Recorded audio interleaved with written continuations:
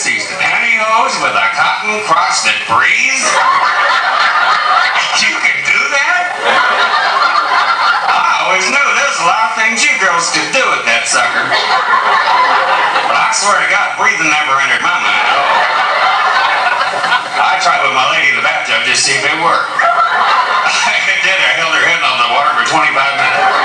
Come on, damn it. They said you could do it. I'm done. You don't want to see it. Whistle, damn it. Blow bubbles. Do something. The 18-hour brawl. For women who only use their tits 3/4 of the time. See, this little girl gets up at 6 o'clock in the morning, takes a shower, and puts on a bra, and then she goes out and goes to work, and then she goes out and has dinner, has a few drinks, starts dancing, and about 12:30, oh, God. Can you help me pick these up? Oh, I hate blowing out the boob on the dance floor. Had that 24-hour bra in the trunk, too. Disposable deuce, there's a new idea. I'd like to know what the hell you were doing with it before.